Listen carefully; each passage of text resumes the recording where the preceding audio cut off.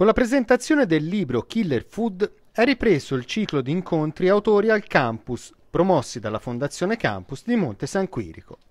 Ospite di questo primo appuntamento, la professoressa Alessandra Guidi, del Dipartimento di Scienze Veterinarie dell'Università di Pisa, che ha presentato il suo libro, dal titolo Killer Food, che racconta sotto forma di gialli le storie di morti legate ad avvelenamenti da cibo.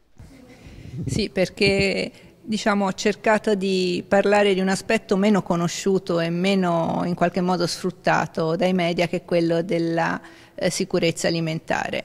E più che altro volevo anche mettere in luce il ruolo del veterinario ispettore, che è quello che sono io, che è una eccellenza che abbiamo in Italia e che rende gli alimenti sicuri nel nostro paese.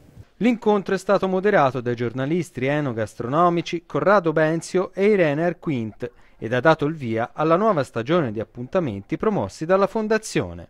Anticipo infatti che già nel mese di aprile avremo altri 2 incontri, uno con il dottor Felicori, che è il direttore della Reggia di Caserta, e l'altro con il dottor Onorato, che è l'AD di MSC Crociere. Quindi degli incontri sulla cultura del turismo che credo siano davvero dei momenti di alta formazione per i nostri studenti e anche un momento importante per la città.